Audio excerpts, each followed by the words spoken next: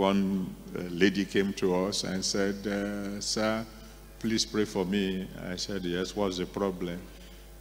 She was 33 years old at that time. And she said she was still bedwetting. Oh, I said, that's a simple problem.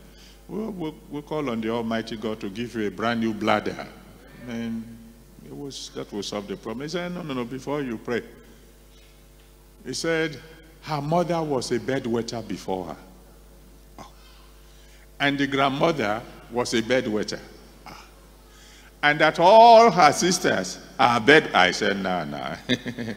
Now we are not talking about bladder now. We're talking of a major problem. Anyway, to cut a long story short, we prayed. And she came back the following morning and said for the first time in 33 years, she woke up and the bed was dry. And then I said, well, we thank God for that. He said, please, can I go and bring all my sisters so that the victory can be complete? She brought her sisters. They all gave their life to Jesus. And from that moment onward, nobody bedwetted again.